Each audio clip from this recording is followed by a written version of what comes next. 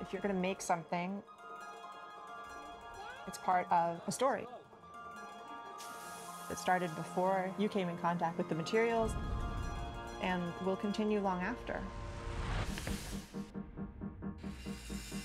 Jonathan's autism made me think why I'm building this house. He taught me responsibility.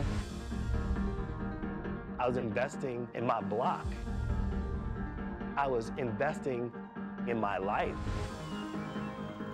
There is an alternative way to live. We are trying to use 3D printing to show that homelessness is a solvable problem. And now we're in the business of community building. We're here to change things. We're here to make things different. There's probably good reason why they've always made a door like that, why that's usually the way it is. But what if it wasn't? Some individuals, instead of asking why, ask why not. You can build castles out of grass. What else can you do? Homes built out of recycled materials would be contributing rather than taking.